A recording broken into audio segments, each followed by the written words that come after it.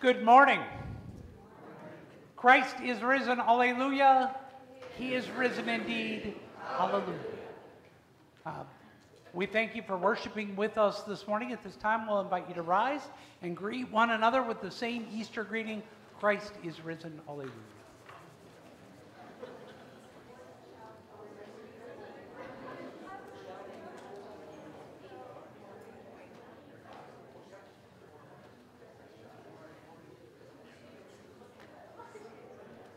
As you are seated, we'll invite you to please fill out the fellowship registers in your pews. Should be on the inside aisles. Please pick them up, sign them, pass them down to those who are seated in the pew with you. With that, we are in the season of Easter, and during the season of Easter, we are following Divine Service Setting 1 in your hymnals. That'll be on page 151 if you want to follow along in the book. If you're comfortable using the slides, feel free to do that as well. So with that, we'll begin with hymn 483, the Easter hymn, "With High Delight Let Us Unite." God's blessings to each of you as together we worship our Lord.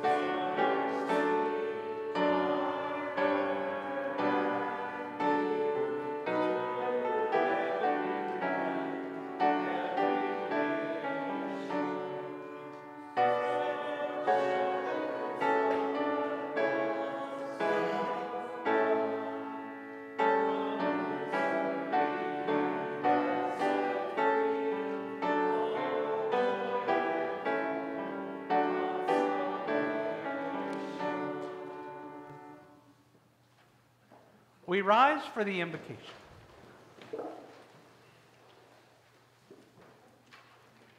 Again, we'll be following Divine Service Setting 1, page 151. In the name of the Father, and of the Son, and of the Holy Spirit, Amen. If we say we have no sin, we deceive ourselves, and the truth is not in us. But if we confess our sins, will forgive our sins and cleanse us from all unrighteousness. We pause for a moment and we reflect on this, God's word to us, as we examine our lives, especially in light of the Ten Commandments. We see our sin and the need for a Savior.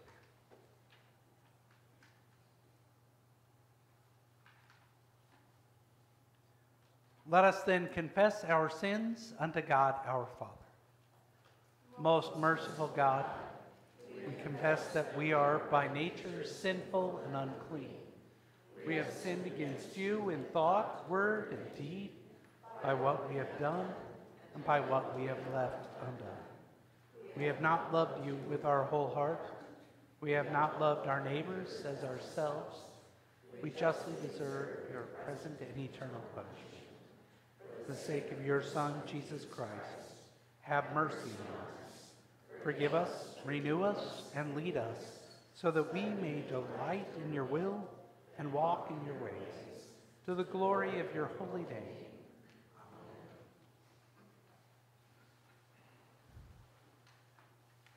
Almighty God in his mercy has given his Son to die for you, and for his sake forgives you all your sins. As a called and ordained servant of Christ, and by his authority, I therefore forgive you all your sins in the name of the Father, the Son, and the Holy Spirit. Amen. Our service this morning continues with the introit. The introit for this morning comes from Psalm 145. We read it responsibly. All your works shall give thanks to you, O Lord, and all your saints shall bless you. One generation shall commend your works to another, and shall declare your mighty acts. On the glorious splendor of your majesty, and on your wondrous works I will meditate. They shall speak of the might of your awesome deeds, and I will declare your greatness. They shall pour forth the fame of your abundant goodness, and shall sing aloud of your righteousness. The Lord is good to all, and his mercy is over all that he has made. Glory be to the Father, and to the Son, and to the Holy Spirit, as it was in the beginning, is now, and will be forever. Amen. All your works shall give thanks to you, O Lord, and all the saints shall bless you. We continue with the singing of the Kyrie, followed by the hymn, This is the Feast.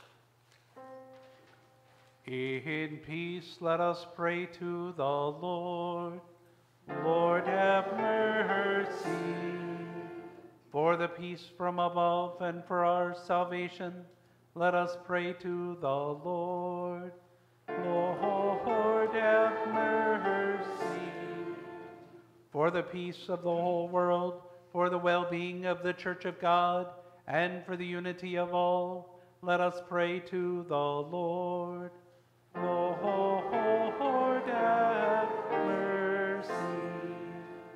For this holy house, and for all who offer here their worship and praise, let us pray to the Lord. Lord, have mercy. Help, save, comfort and defend us, gracious Lord. Amen.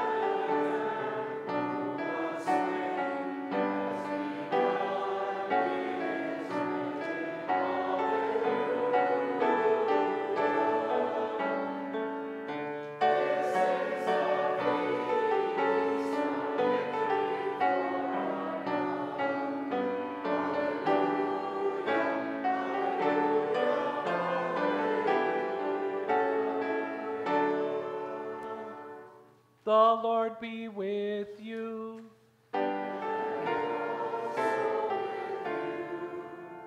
Let us pray. O God, through the humiliation of your Son, you raised up the fallen world. Grant to your faithful people, rescued from the peril of everlasting death, perpetual gladness and eternal joys. Through Jesus Christ our Lord, who lives and reigns with you and the Holy Spirit, one God, now and forever. Amen. You may be seated for the readings.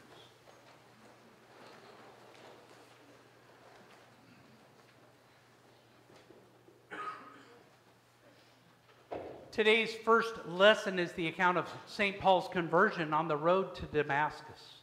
Through this experience, we see the power of the resurrection. For when Paul, a murderer and persecutor of the church, saw Jesus on the road, he repented of his sins, was baptized, and began to share the glory of Jesus' resurrection with others. The first lesson is according to the book of the Acts of the Apostles, the 9th chapter. But Saul, still breathing threats and murder against the disciples of the Lord, went to the high priest and asked him for letters to the synagogues at Damascus, so that if he found any belonging to the way, men or women, he might bring them bound to Jerusalem. Now as he went on his way, he approached Damascus, and suddenly a light from heaven flashed around him. And falling to the ground, he heard a voice saying to him, "Saul, Saul, why are you persecuting me?" And he said, "Who are you, Lord?" And he said, "I am Jesus, whom you are persecuting. But rise and enter the city, and you will be told what you are to do." The men who were traveling with him stood speechless, hearing the voice, but seeing no one. Saul rose from the ground, and although his eyes were opened, he saw nothing. So they led him by the hand and brought him into Damascus. And for 3 days he was without sight, and neither ate nor drank. Now there was a disciple at Damascus named Ananias. The Lord said to him in a vision, "Ananias." And he said, "Here I am, Lord." And the Lord said to him, "Rise and go to the street called Straight, and at the house of Judas look for a man of Tarsus named Saul, for behold, he is praying. And he has seen a vision of a man named Ananias come in and lay his hands on him so that he might regain his sight." But Ananias answered, "Lord, I have heard from many about this man, how much evil he has done to your saints at Jerusalem. And here he has authority from the chief priest to bind all who call on your name." But the Lord said to him, "Go, for he is a chosen instrument of mine to carry my name before the Gentiles and kings and the children of Israel. For I will show him how much he must suffer for the sake of my name."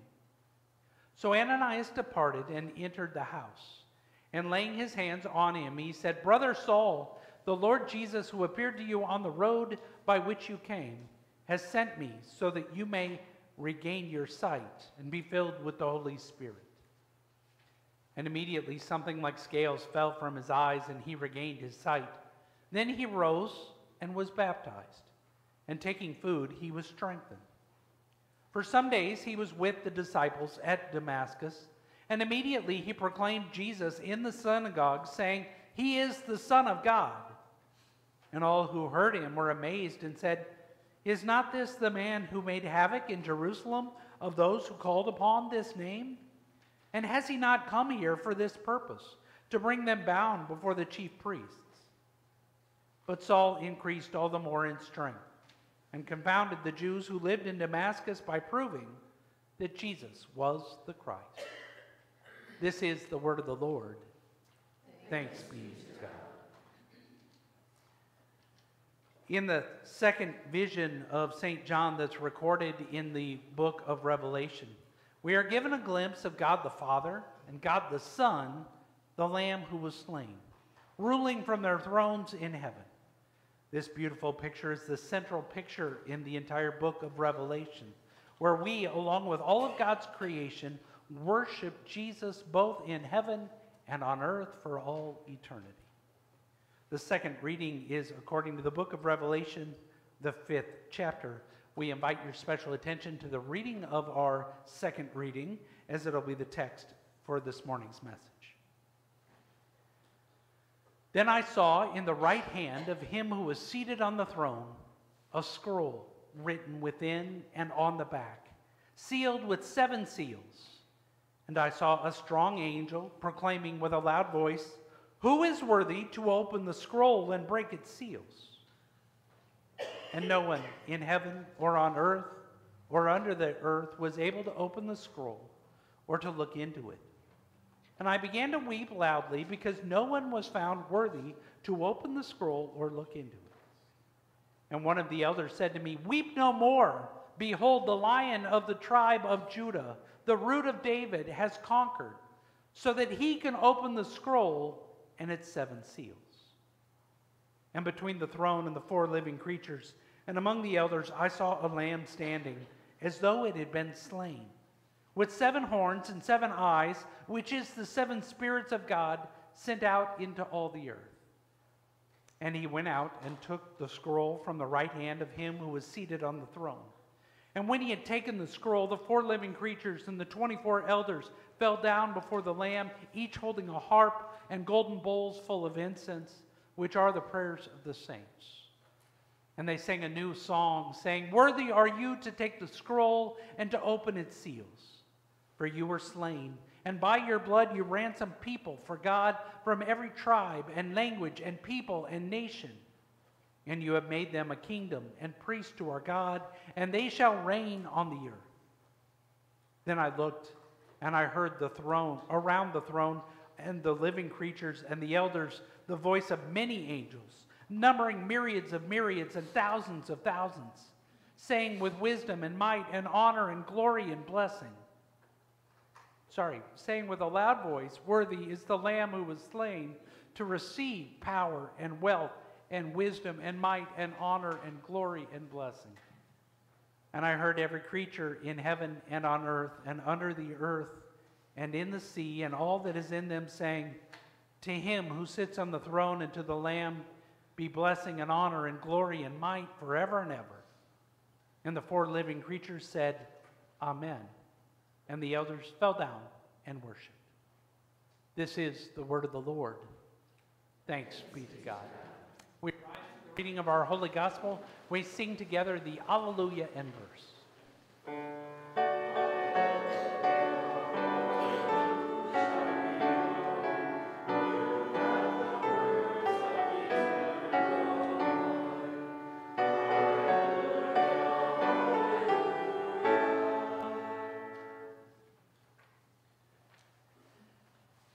This morning's gospel lesson is Jesus' 3rd recorded appearance to his disciples, this time at the Sea of Galilee.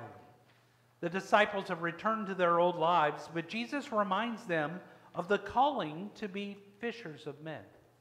He then assures them that even though he won't always be physically with them, they are still to tell the wonderful news of Christ's death and resurrection for the forgiveness of sins.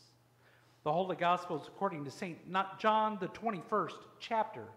Glory to you, O Lord. After this, Jesus revealed himself again to the disciples by the Sea of Tiberias. And he revealed himself in this way. Simon Peter, Thomas, called the twin, Nathanael of Cana in Galilee, the sons of Zebedee, and 2 others of his disciples were together. Simon Peter said to them, "I am going fishing." They said to him, "We will go with you." And they went out and got into a boat, but that night they caught nothing. Just as day was breaking, Jesus stood on the shore, yet the disciples did not know that it was Jesus. Jesus said to them, "Children, do you have any fish?" They answered him, "No." He said to them, "Cast the net on the right side of the boat, and you will find some." So they cast it. And now they were not able to haul it in because of the quantity of fish. That disciple whom Jesus loved therefore said to Peter, "It is the Lord." When Simon Peter heard that it was the Lord, he put on his outer garment, for he was stripped for work, and threw himself into the sea. The other disciples came in the boat, dragging the full net of fish, for they were not too far from the land, about 100 yards off. When they got out on land, they saw a charcoal fire in place, and with fish laid out on it, and bread. Jesus said to them, "Bring some of the fish that you have just caught."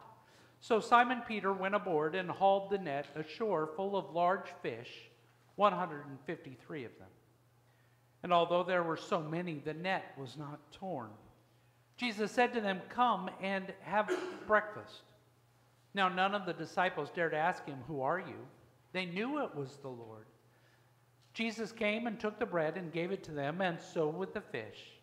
This was now the third time that Jesus was revealed to the disciples after he was raised from the dead. When they had finished breakfast, Jesus said to Simon Peter, "Simon, son of John, do you love me more than these?" He said to him, "Yes, Lord, you know that I love you." He said to him, "Feed my lambs." He said to him a second time, "Simon, son of John, do you love me?" He said to him, "Yes, Lord, you know that I love you." He said to him, "Tend my sheep." He said to him the third time, "Simon, son of John, do you love me?" Peter was grieved because he had said to him a third time, "Do you love me?" And he said to him, "Lord, you know everything. You know that I love you." Jesus said to him, "Feed my sheep. Truly, truly, I say to you, when you were young, you used to dress yourself and walk wherever you wanted. But when you are old, you will stretch out your hands, and another will dress you and carry you where you do not want to go." This he said to show by what kind of death he was to glorify God. After saying this, he said to him, "Follow me." This is the gospel of the Lord. Praise to you, O Christ. The congregation may be seated. The kids are invited forward at this time for a children's message.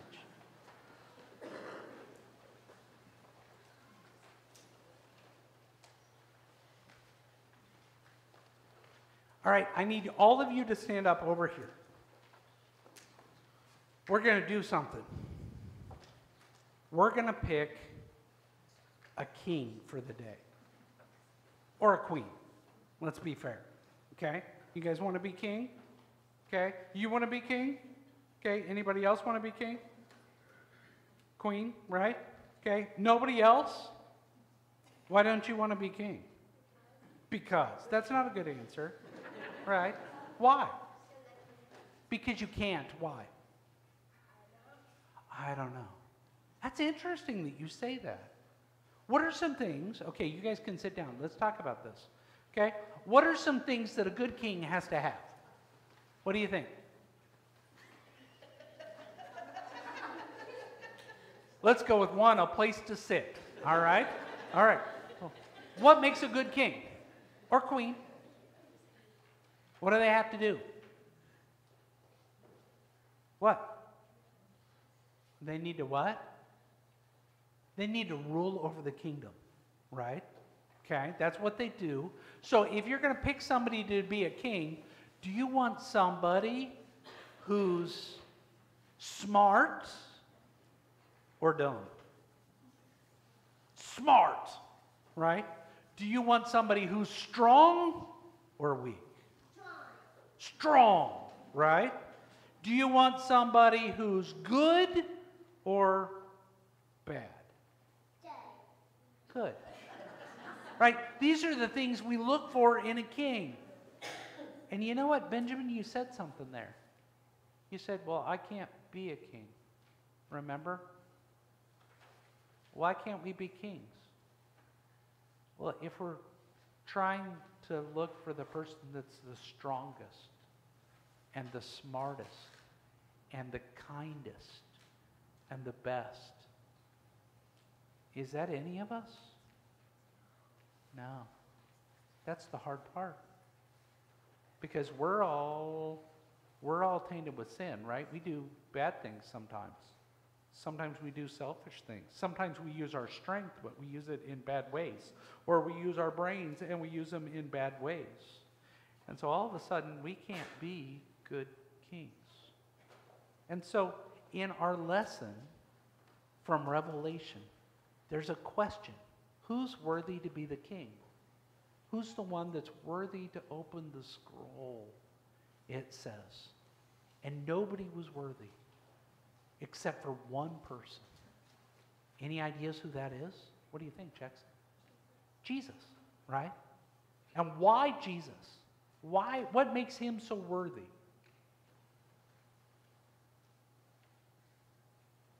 See, we talked about, oh, go ahead.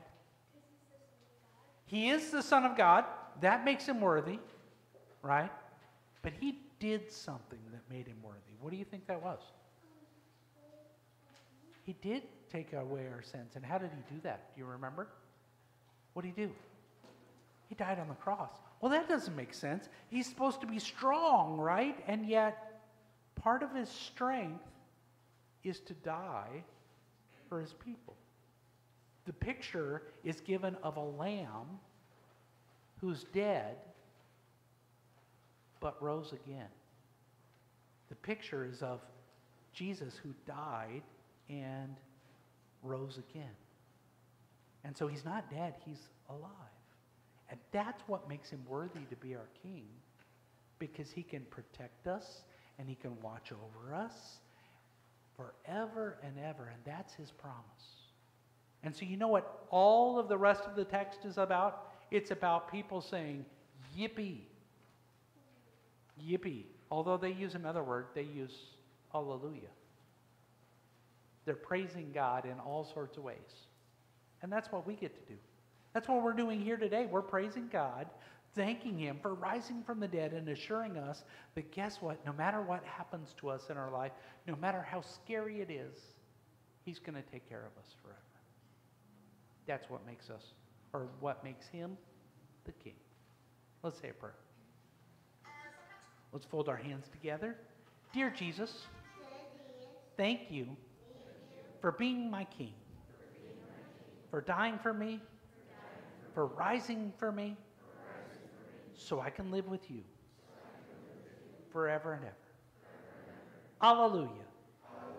Amen. Thank you for coming up. We continue with our next hymn. I'm going to tell you, this one's based on our text from Revelation, and because of that, we don't sing it very often. So, it's hymn number 950. It might be helpful if you're not a person that uses the book much to try and use the book. Hymn 950, Splendor and Honor.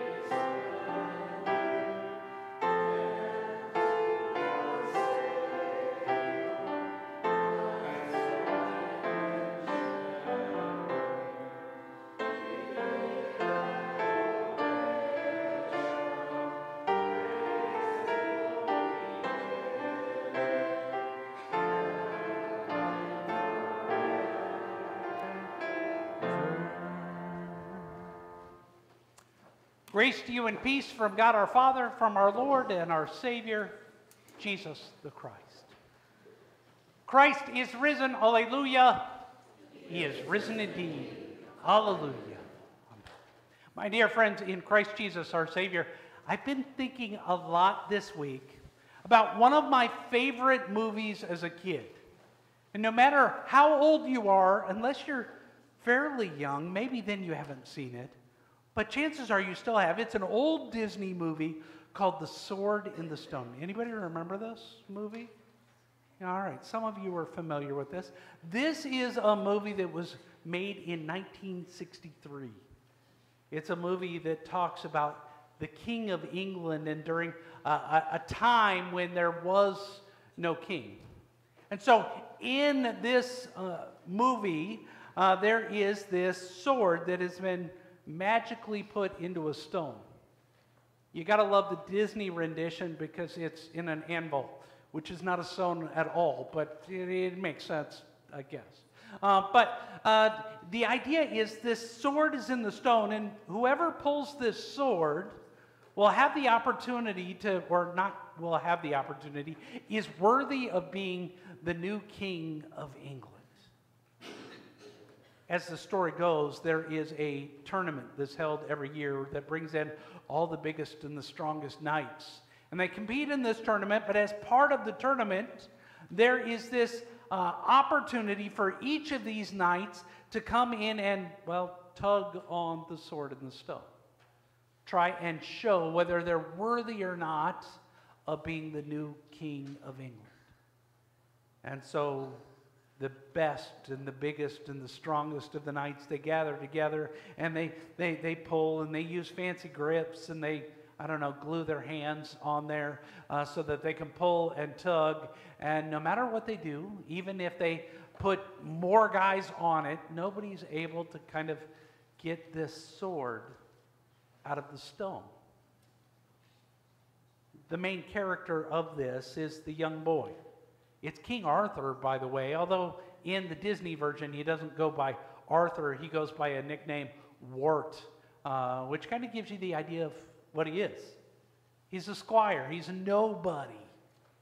And he's the squire, the servant of Sir Kay, who's big and strong and kind of brutish as part of things. And so his job is to take care of all the equipment. And when you see him with the helmet there, but he leaves the sword behind. So he's sent off to go get the sword before Sir Kay goes into one of his competitions in the tournament. And he finds the place with their sword locked up. He can't get there. So he sees this sword just sitting in the stone in the middle of this area where it's unguarded. And he goes and he grabs the sword and he presents it to Sir Ector, Sir Kay's father, and hands it to him and says, "Here, have Sir Kay fight with this." And Sir Ector looks at it and says, "It's not the right sword. In fact, this is the sword that was in the stone. Where'd you get this?" And in the end, well, he realizes that that sword means that this is the new king. And he bows to him, and the rest of the movie is about kind of making up for all of the things, the ways he treated him before. But the question kind of at his heart is the question of who's worthy. Who is worthy to be king? None of those guys, despite all of their strength, all of their intelligence, all of their beauty, were strong enough to get the sword in the stone. That's not what made them worthy. We still have to work on this question. We don't have kings in the United States today, but what we do have is an election every 4 years. And it kind of is a continuous election because it seems like we finish one election and we start working on the next one. And so there's all sorts of arguments to be made back and forth. There are debates between individuals. And after everything's said and done, a lot of us end up with this answer. Who's worthy? No one. No one. Who is the person that you trust to always do what is right and not to do what's easy, not to do what's expedient, not to do what's self-serving. And oftentimes it's hard for us to put our trust, our full faith into any one person at all. We've been working through the book of Revelation on different passages over the last couple of weeks. Not just looking at the scary stuff that happens in the book of Revelation, but ultimately focusing on the resurrection end of it. And so the title of this series is Resurrection Revelations. We're in the book of Revelation, but we're looking at how Jesus' resurrection impacts God's people in the midst of it. And part of what we have to remember is the people that John is writing to in the 7 churches are people who are being persecuted. Life is hard. They're suffering and dying all around them. And they're starting to ask questions that you might still be asking today. Question like, what in the world's going on? I'm looking at the state of the world and I don't like the way it's going. And what's God doing in the middle of it? What's going to happen to us, or maybe what's going to happen to our children or to our grandchildren? Or, God, are you really in control of this? And if you are in control, why aren't you doing something about it? Because my life kind of feels like it's out of control and that it's just going downhill really fast. Ultimately, all these questions can be summed up in this question. God, where are you? Are you taking care of me? Can you take care of me? They're questions that the people John was writing to was asking. They're questions that we still ask today. And so the resurrection revelation today gives us a picture of the throne room of God. And in it we see God the Father and all of his creation gathered together as a word of comfort and peace. Here's how it starts. I saw in the right hand of him who sat on the throne a scroll written inside and on the back, sealed up with 7 seals. It's a picture of God the Father holding this document, this scroll, and on it is written all the answers to all those questions, those things that we want to know. What's going to happen to me? What's it going to be like in the end? How are you going to take care of me? Are you in control? The problem is it's sealed. Not just sealed with 1 kingly seal, but 7 kingly seals, the perfect number of seals. It is completely sealed. And so the question that happens, a mighty angel who is there in the throne room of God asks the question on our behalf, who is worthy? Who's worthy to open that scroll? And the answer is nobody. Nobody's worthy of doing it. Here's how it says it. And no one in heaven or on the earth or under the earth was able to get the book open or to see what was in it. And look how John responds. He says, I wept much because no one was found worthy to open or read the scroll or look at it. John is beside himself. He is torn up because there is nobody who can give hope for the future. The mighty angel of Revelation who asked the question, he can't do it. He wouldn't ask the question if he could do it. You and I can't do it. Some of you might recognize this scene. This is a scene from Avengers Endgame. It's a scene where Thor puts his hammer on the table and they take turns trying to see who can pick it up.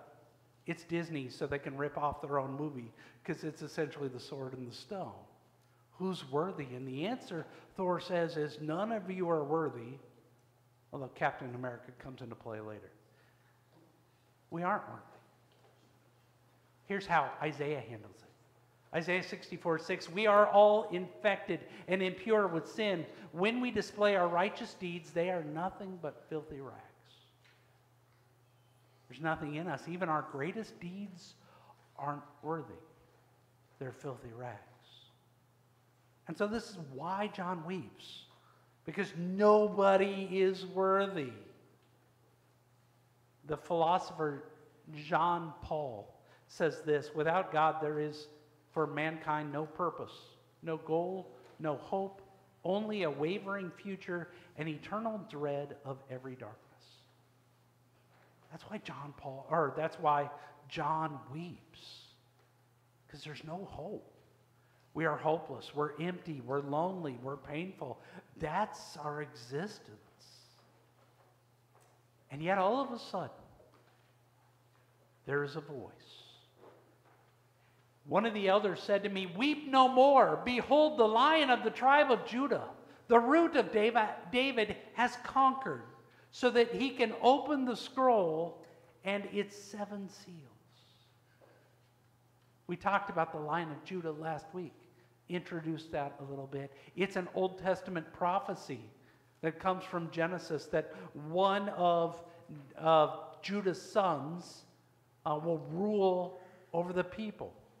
The same idea with the root of David or the stump of Jesse. These are messianic prophecies in the Old Testament pointing towards the Messiah who would come, the Christ, the anointed one, the one who would deliver their people. He's the one who can open the scroll. He's the one that can open the seals. This Lion of Judah. But here's the trick. The lion doesn't look like a lion. He looks very different. Here's how it says it. So this picture of this victorious king, instead, it says, "Then I saw a lamb standing in the middle of the throne, the 4 living creatures and the elders. He looked like he'd been slaughtered. He had 7 horns and 7 eyes, which are the 7 spirits of God sent into all the earth." So you have this picture of the victorious king, the Lion of Judah, who's not a lion, he's really a lamb who's been slain. So he's victorious because he dies. And yet he's not dead, he's standing victorious for God's people. And yet this is exactly what Revelation's talking about. In fact, it's what John's gospel was talking about throughout our Lenten series when he kept saying, "Behold the Lamb of God who takes away the sin of the world." This is the Passover lamb, the lamb who was sacrificed, the one who provides forgiveness for our sins through his death in our place. Only this sacrificial lamb looks a little different. 7 eyes and 7 horns, which is where Revelation gets a little bit weird. It's symbolic for the Holy Spirit upon the Lamb as he does everything. This Lamb can open the scrolls. The altarpiece of Ghent is a famous painting that catches this picture. And in that you have the throne room of God and you have all of God's people gathered around. But look how the Lamb is portrayed in the center. On the altar, standing up, and if we zoom into the picture, blood is pouring out of him, filling the chalice. The blood of Christ shed for you. This is the victorious Lamb of God ruling over his people. It's a picture of Easter, of Jesus' triumph over sin, death, and the devil. That because Christ is risen from the grave, we have hope that he has conquered completely through his death and resurrection. So what does this Lamb do? And he came and took the scroll out of the right hand of him who was on the throne. So the question is he worthy? Is this Lamb worthy? And the answer is yes, because he can take the scroll. God gives it to him. And when the Lamb had taken the scroll, the 4 living creatures, the 24 leaders or elders, bowed down in front of him. Each held a harp and a gold bowl full of incense, the prayers of God's holy people. You know what they start doing?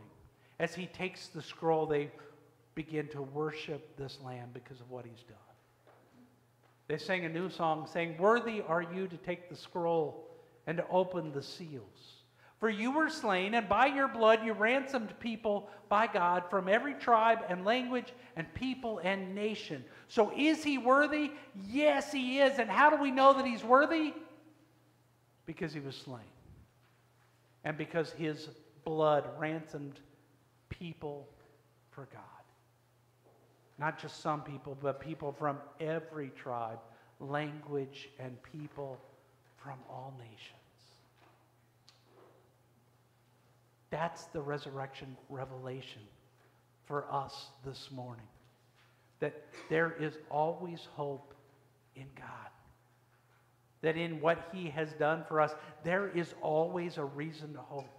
So in those times in your life where you are looking around and going, what in the world is going on? What is happening to our world? What's going to happen to us? What's going to happen to our kids? God, are you in control? Why does everything look like it's going downhill? God, where are you in all this? The answer is, he's on his throne. He is victorious. The sinless, spotless Lamb of God has been slain and has risen, and he is reigning on his throne over all creation.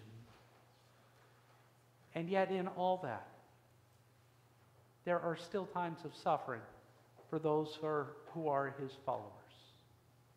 In fact, that's how God passes the message on to others. You heard that in our first reading. In Acts chapter 9, as we hear the call of St. Paul as he goes to Damascus to persecute and instead sees the risen Lord Christ in all of his glory and is blinded by it. And in the words that Jesus tells Ananias, he says, "Go, for he is a chosen instrument of mine to carry my name." And in the next verse he says, "For I will show him how much he must suffer for my sake." This is how it happens. It happens through suffering of God's people. We saw it again in our gospel lesson as you get Jesus and the disciples meeting together again in the third resurrection vision, this time repeating over in a little bit different way what had happened all the way earlier in Matthew chapter 4, where Jesus calls his disciples to be fishers of men. And after that, there is Peter restored into the family, and then there is this place where Peter is told what kind of death he's going to die. That there will be suffering that comes as a part of it. And yet in the midst of it, there's a promise. There's a promise for God's people that he will build his church and the gates of hell will not prevail over it. As scary as it seems, death and hell cannot beat Jesus. So who's worthy? The Lamb is. The Lamb and only the Lamb. And yet, that sends us as his people into song with all of creation. Worthy is the Lamb who was slain to receive power and wealth and wisdom and might and honor and glory and blessing. And everybody joins in. And I heard every creature in heaven and on earth and under the earth and in the sea and all that is in them saying, "To him who sits on the throne and to the Lamb, blessing and honor and glory and might forever and ever. Amen." This isn't just a picture at the end of time. This is the picture of what we're doing right here, right now in our church. We sang these words just a few moments ago in the song, "This is the Feast." If you cut out the words, "This is the feast," and all the alleluias, here's what you get. Worthy is Christ, the Lamb who was slain, whose blood set us free to be people of God. Power, riches, wisdom, and strength, honor and blessing, glory are his. sing with all the people of God, join the hymn of all creation. Blessing, honor, glory, and might be to God and the Lamb forever. Why? For Christ is risen, alleluia. He is risen indeed, alleluia. Amen. At this time in our service, we rise and we speak together our confession of faith, the words of the Nicene Creed. I believe in one God, the Father Almighty, maker of heaven and earth, and of all things visible and invisible, and in one Lord Jesus Christ, the only begotten Son of God, begotten of his Father before all worlds, God of God, light of light, very God of very God, begotten, not made, being of one substance with the Father, by whom all things were made, who for us men and for our salvation came down from heaven and was incarnate by the Holy Spirit of the Virgin Mary, and was made man, and was crucified also for us under Pontius Pilate. He suffered and was buried. And the third day he rose again according to the Scriptures, and ascended into heaven, and sits at the right hand of the Father. And he will come again with glory to judge both the living and the dead, whose kingdom will have no end. And I believe in the Holy Spirit, the Lord and giver of life, who proceeds from the Father and the Son, who with the Father and the Son together is worshipped and glorified, who spoke by the prophets. And I believe in one holy Christian and apostolic church. I acknowledge one baptism for the remission of sins, and I look for the resurrection of the dead and the life of the world to come. Amen. We remain standing for the prayers of the church.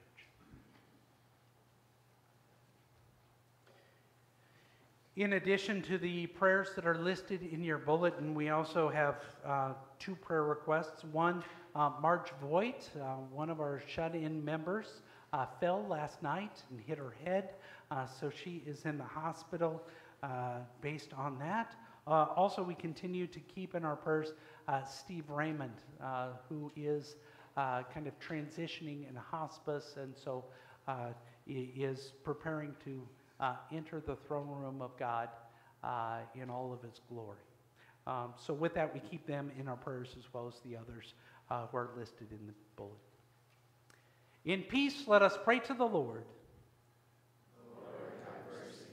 In thanksgiving for the powerful word and spiritual food that our Lord alone provides, that we may worthily hear and receive it and fulfill his word for our lives, let us pray to the Lord. Lord, have mercy. For strong hearts and voices to meditate upon the splendor of the resurrection of Christ and to speak of the might of his salvation and his awesome deeds, let us pray to the Lord. Lord, have mercy. For the church of God, that many men would be called to the service of the church and to suffer for the gospel, confounding her enemies with Christ's wisdom, let us pray to the Lord. Lord, have mercy.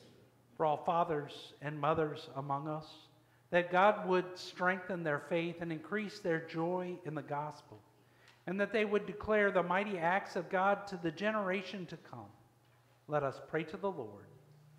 Lord, have mercy. For our rulers and the nations of the earth, that God who orders all nations would inspire his church to shepherd them to eternal life, let us pray to the Lord. Lord, have mercy. For those who struggle amongst us, for Steve Raymond, for Marge Voigt, for Helene Gentz, for Brent Bauman, for Audrey Hofer, and for Mark Greenway, that God would give them faith and grace and be glorified through their trials, let us pray to the Lord. Lord, have mercy. All these things and whatever else you know that we need, grant us, Father, for the sake of him who died and rose again, and now lives and reigns with you in the Holy Spirit, one God forever. Amen. We pray together the prayer our Lord has taught us.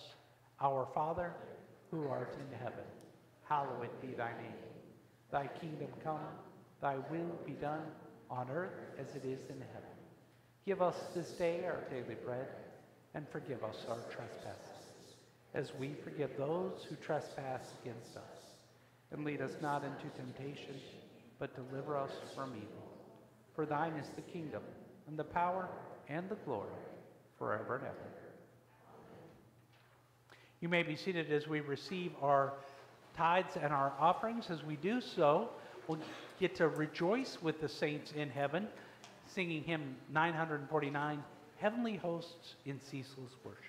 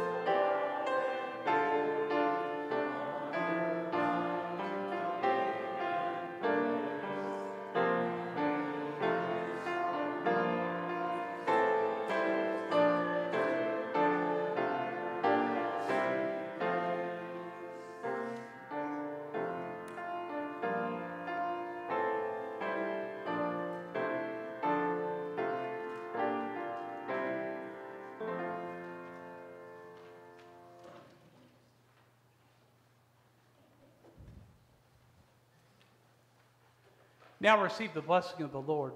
The Lord bless you and keep you. The Lord make his face shine on you and be gracious unto you. The Lord look upon you with his favor and give you his peace. Amen. One of our congregation's favorite hymns when it comes to hymn sings and things like that is always hymn 799, Allah Baray. What people may not realize in the midst of it is it's a picture of the throne room of heaven. And so that's the song that we sing. I will sing praise to my Lord, Allah Baray.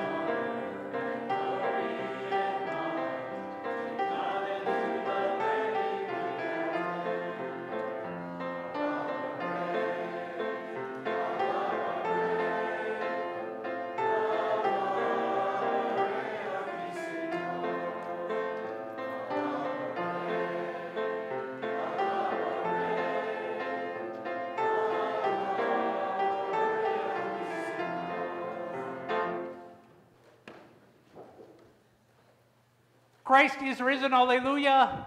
He is risen again. Again, we thank you each for worshiping with us this morning.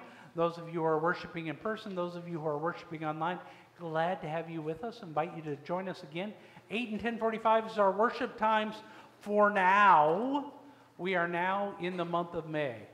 And I have to be careful because later on in May, as we get to Memorial Day weekend, things will change and we'll only have one service at 9 o'clock. So just keep that in mind as we move forward. And I'll try and repeat it over and over again, but if I don't, please catch me and make me do it, because I would forget if I wasn't remembering. All right, that sounded wrong. You know what I meant. All right, so with that, special thanks to all those who are involved with our rummage sale. So our youth group had a rummage sale this last week. That was some of the traffic that was happening out by the garage.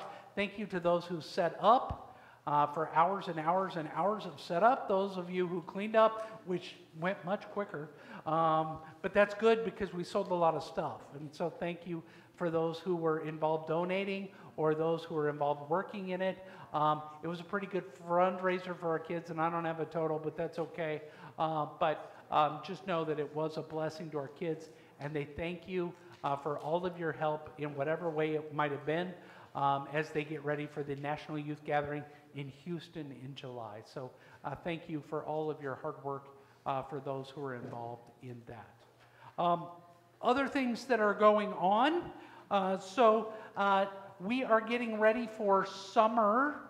And as part of that, because of COVID and all that stuff, some of the things that we used to do haven't been done for a while, like Vacation Bible School. So one of the things, if we would like to resurrect that, bring that back in and have Vacation Bible School, we need somebody to lead that. And so please pray about that and see if the Lord is leading you to be a part of that. If we don't have somebody to lead it, when we have lots of people who are willing to help in other areas, it still isn't going to get off the ground. So we need somebody to kind of direct and coordinate that. Believe it or not, sometimes that's the easiest of all the tasks to get, but it's the hardest one for people to actually want to do. So if you feel the Lord leading you on that, it's the director who kind of sets the dates and kind of the vision for it and materials. So the person to talk to if you're interested in that is Sue Bauman, our family life coordinator. So see her about that. We're also in the summer, as we move to summer Sunday school, we kind of do a week-by-week thing. So you'll see a sign-up sheet go out if you're willing to sign up for a week here and there throughout the summer. That gives our regular Sunday school teachers a break, but it also keeps us growing in God's Word throughout the year and not taking the summers off. So if you can help out when that comes around, please be a part of that as well in all those things. All right? Other things to call your attention to. One of those would be Men's Marksmanship Club is coming up on the 15th, 3 p.m. for that. They are getting together with families. They will be over at Guy and Sue Bauman's house, and they will be shooting plinking cans or targets or something like that. Even if you don't want to shoot and you just want to hang out, I'm sure they'll allow you to do that as long as you bring something. So it's a potluck as part of it. Actually, there's probably enough food knowing the people are signed up already. But there is a sign-up sheet just to make sure we don't end up with 14 brownies and no actual food, although some people wouldn't complain that that's bad. But if you would like to be a part of it, 3 p.m. on May 15th, please sign up to let them know. If you have questions about it, Joe's right over there. Wave your hand, Joe. And Joe will hook you up and tell you all the details. My email's on the sheet. And his email's there too. If you don't want to talk to him, you can email him. All right, that works. Okay. Other announcements. Tasha Jurens announced at the first service. If you see some construction going on here in the next week, His Ark Child Care Center has been fundraising for years at this point to get new playground. And by new playground, I mean not wood chips and things that go home with shoes, if you know what I mean. So they are replacing kind of the underlayment with that fancy springy stuff, rubberized stuff that works better for handicap access and all those kind of things. So if you see construction, that's what's happening. We're not adding a new wing or anything, but it is exciting to kind of have us moving in that direction. And so it'll be a facelift, if you will, for our playgrounds. So that's what's going on. And so just a heads up, that'll be starting this next week on Monday. All right. Any other announcements?